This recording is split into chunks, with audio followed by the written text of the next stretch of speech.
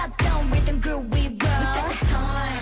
Get up, 더 소리처럼 너. Turn on your volume. You got it, I got it. In this McLaren Mercedes, let's look at the first indicator of how he's doing.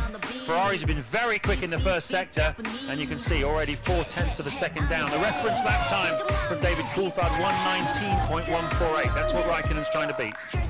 It's over already to a certain extent because Raikkonen really didn't quite hook Beckett's up as nicely as he would have wanted to.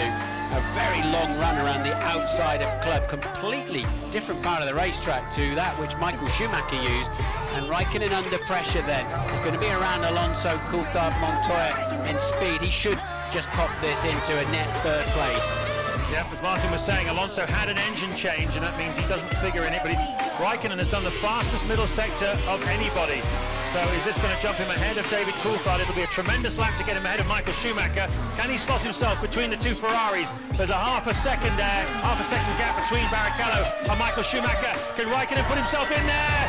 Yeah, oh, look at that, he goes faster still. A tremendous final sector, and the smile is back on the face of Ron Dennis. We haven't seen that for the whole of the season.